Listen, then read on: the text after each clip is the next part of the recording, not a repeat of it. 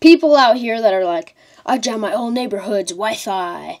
I used a jammer with my Flipper Zero. That is not how that happens, guys. And I'm sick of seeing these videos. I need to keep debunking you until I get you to hate Flipper. Because this device is not it, okay? WiiLego is so much better. I love how it's built.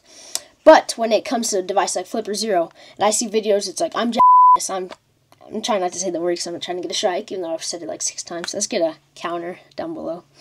But what you're actually doing with Flipper is you're deauthing, okay? And there's a big, big difference between deauthing. The biggest difference is deauthing is not illegal. You can get in trouble if you're not doing it on your own network with permission. And that's a whole different thing, okay? Deauthing, you're sending constant packets, deauthing packets, to Wi-Fi networks. It's kicking people off, hide the network, all that stuff. It only works on 2.4 gigahertz. There's also 5 gigahertz, which is where we're moving right now. So soon this is not even going to be a feature we need. With deauthing, we're going to have to find something else.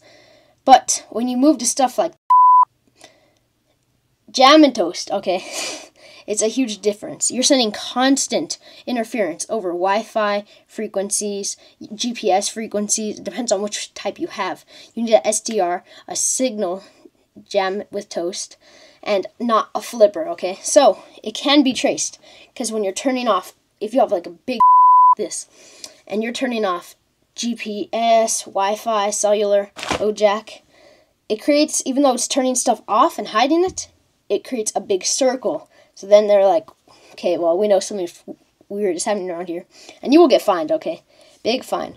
Now, when it comes to the Porta-Pack and why they stopped selling these in the U.S., the Porta-Pack is not illegal. If it gets caught coming through customs, they will take it. You won't get a fine or anything like that.